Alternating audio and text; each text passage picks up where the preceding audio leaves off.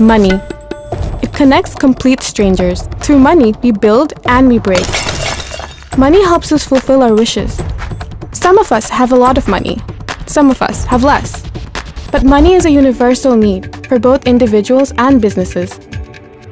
Our interaction with money has transformed over the years. We build financial institutions that help us manage it. We can save it in a bank. We can take loans to invest in a business or to buy things we like. Technology has made money simpler for us. Money is now digital, and our lives have never been so convenient. But is it the same for everyone? For millions of people across the world, money is not simple at all. There are people we see every day, in our homes, our cities, and our villages, in a low-paid job for an industry often called the lifeline of our economy, living in a foreign land, sending remittances back home, the farmers who grow the food we eat, the fishermen who spend months away from home, and the millions of small businesses that we call the engine of our economic growth. Their interaction with money is very limited for many reasons.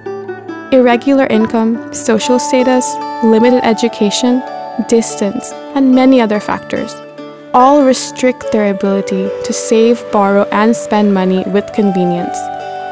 They cannot save for their children's future, invest in businesses, and step up the economic ladder. This basic necessity is even more crucial for people who are vulnerable to shocks, such as natural disasters, medical emergencies, and economic crises. Access to financial services would help to solve some of the world's most persistent problems, such as poverty and inequality. Around 1.7 billion people in this world do not have access to financial services. In Bangladesh, half of all working-age adults remain unbanked. More than 50% of them are women. Financial inclusion means that individuals and businesses have access to useful, affordable financial products and services that meet their needs. Transactions, payments, savings, credit, and insurance, delivered in a responsible and sustainable way. And in order to build an equitable world, we must focus our efforts to reach those who are left out. We must.